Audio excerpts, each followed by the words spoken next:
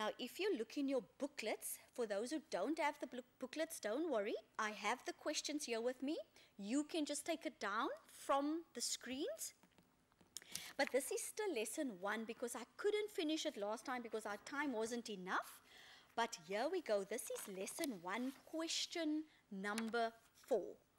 And I have it here, and I hope that everybody can see it. I'm quite excited to do this question now because we just went through which quadrant. So I have, if everybody can write this down, it is the sin of 90 plus theta.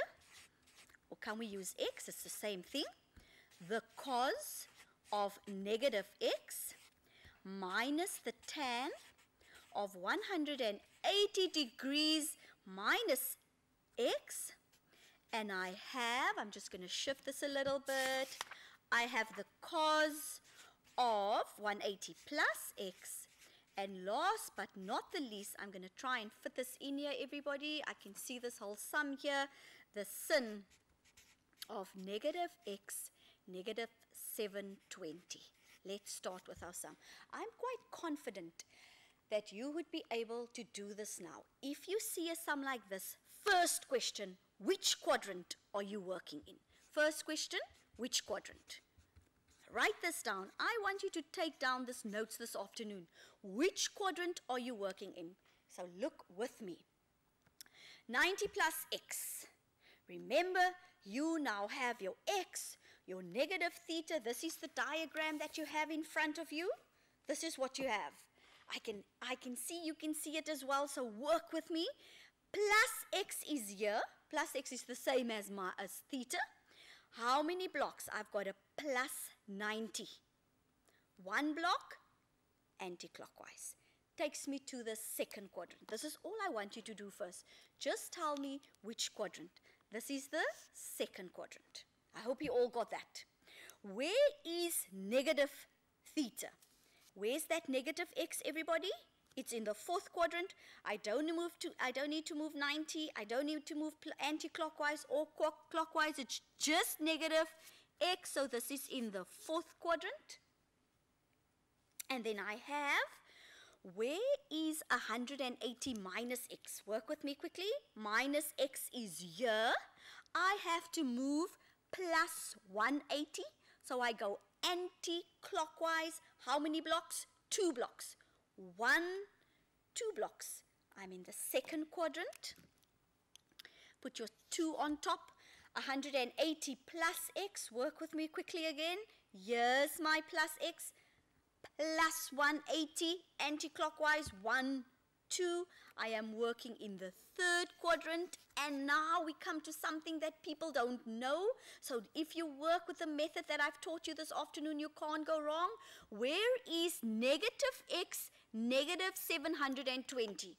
Don't fear, just look carefully. Negative x, put your finger in the fourth quadrant. So you're starting there.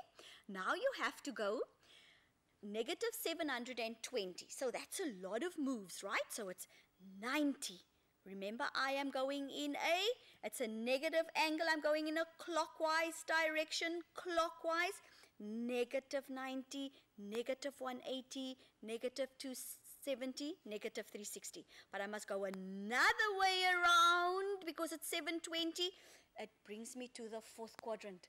I hope that you got this. There's somebody that told me it's Tyrone of Sarepta Secondary. You said it's in the fourth quadrant. Amazing. Before I said it's in the fourth quadrant, you knew it already, and that's good. So we're in the fourth quadrant. That's which quadrant are we working in? And now we're going to start.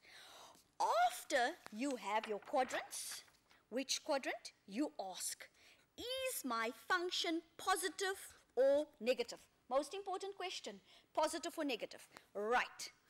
90 plus x is in the second quadrant. How is sin in the second quadrant? That's quite easy. All stations to Cape Town. Everybody knows that. We did this in grade 11 and in grade 10. Sin is positive in the second quadrant. Very important. Very important. What happens to the sin? It changes to cos. It can't remain sin. because it's 90 plus. We just did it as the introduction to the lesson. We said, please, the minute you see 90 plus or 90 minus, sin goes to cos. So I'm going to write there, this is the cos of x. Look what I'm going to do. I'm going to immediately put this in a bracket. Immediately. We go to the next one. Negative x is in the fourth quadrant. We wrote it already. Next question. How is cos in the fourth quadrant? It is positive. Does my name change? No. Why doesn't my name change? I don't have a 90. So I'm just going to write, this is the cos of x. So far, you scored yourself 2 marks. Now look, very important. There is a negative sign separating that from that side. So I suggest, and I firmly believe, that you put that negative down first, because you guys forget about the negative and you want to put it in a bracket. Put that negative down and then you open up your bracket, and now you ask the same questions. 180 minus x is in the second quadrant. How is tan in the second quadrant? Tan is negative.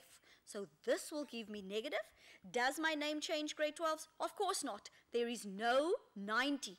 So this is negative tan x. Oh goodness, there is no sign there. So I open up my bracket immediately. I didn't do it there because there was a negative. Okay. 180 plus x is in the third quadrant. How is cos in the third quadrant? Grade 12s, how is cos in the third quadrant? Cos is negative. Does my name change? No. So this is just negative cos x. And last but not the least, look at this. You told me, Tyron from Sarepta, you said, ma'am, this is in the fourth quadrant. Negative x, negative 720 is in the fourth quadrant. How is sin in the fourth quadrant? It is negative. Does my name change? No. And I've just got the sin of x.